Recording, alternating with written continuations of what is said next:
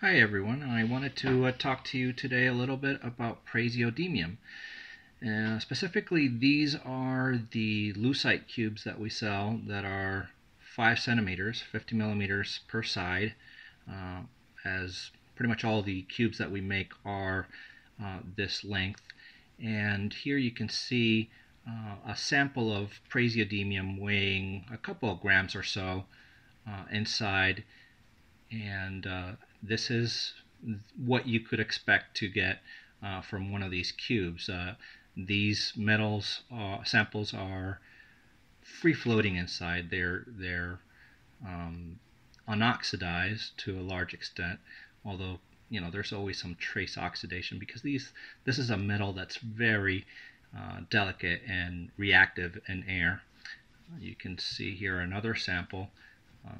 Excuse the dust that collects here, but these can all show more or less the same. These samples are always different, but you can hear it clinking inside. This is pure praseodymium metal, and this is what the ampules look like before they're sent to casting.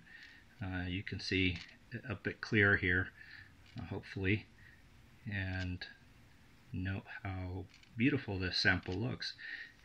Once it's in open air, unfortunately, it turns dark very quickly and starts rusting to a mess. Praseodymium in particular rusts green. You get a greenish sort of white mess on your hands, but this is what it looks like when it's about as clear as you can get it. You can see here that it's reflective, and it will stay that way basically forever as long as the glass doesn't break, which of course these cubes make it happen because there's no way to break these pretty much. You can throw this on the floor, you can throw it at a wall, and it's fine, it'll stay that way. The way they keep the praseodymium looking so sharp is keeping it under argon gas.